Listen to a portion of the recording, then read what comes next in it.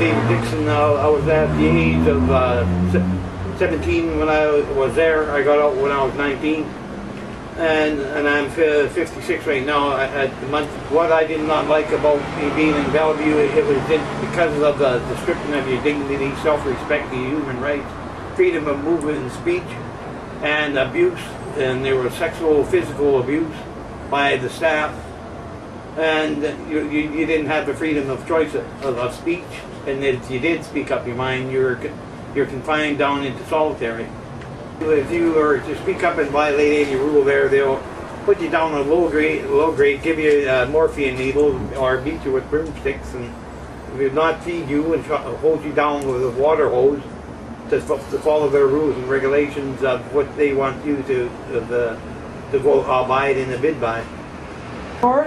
Well, they would send you out to farm, but you wouldn't be paid the minimum wage like you would out in society.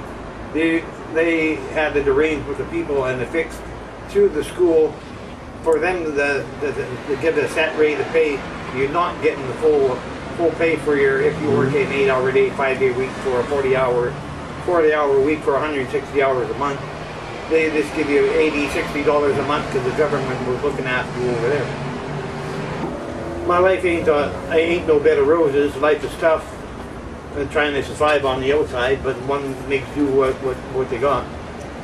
Would you go back to live there? Oh no, I'd rather be dead going back there. For how many years? How long you would be there? Yeah, so I was told 6 weeks, because when I went to school, 6 weeks was only a month and 2 weeks, not 730 days, 2 years, 24 months, 22 months, and 2 weeks longer. That's a bunch of bullshit to the shrinks and psychology. That's how long you were there? Yeah, and that's why I hate that place that much. I despise it.